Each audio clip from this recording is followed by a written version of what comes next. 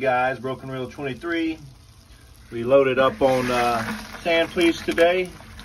Got a cold front coming in, so that's going to push these little guys down much deeper. The water drops, 68, 67. It's going to get a lot harder to find them up here in the Jacksonville, Florida area.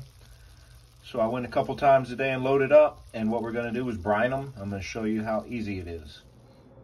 So all you need, guys, sea salt, or you can get kosher salt. And first, we got to thank Noel Kuhn. This is his recipe that he's been using to keep sand fleas, and works great.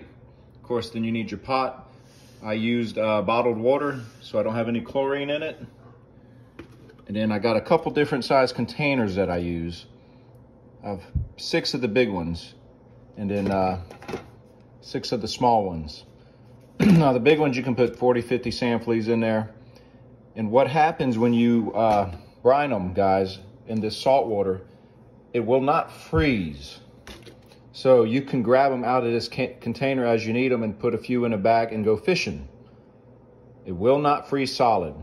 So what Noel suggests, fill it with water, get it boiling, and you add sea salt until it won't absorb any more into the water and it forms a crust.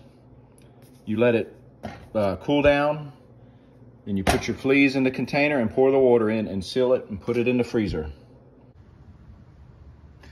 So these are some of the sand fleas I froze almost a week ago now. Yeah, nearly a week. Just to show you how it works. I'll take them fishing.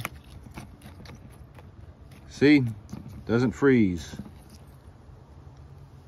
They're ready to catch some fish, guys.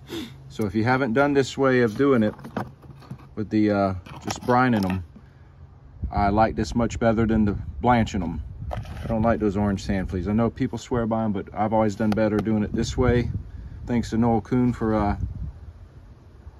giving his secret with that kosher salt, sea salt mixed with water and boiled.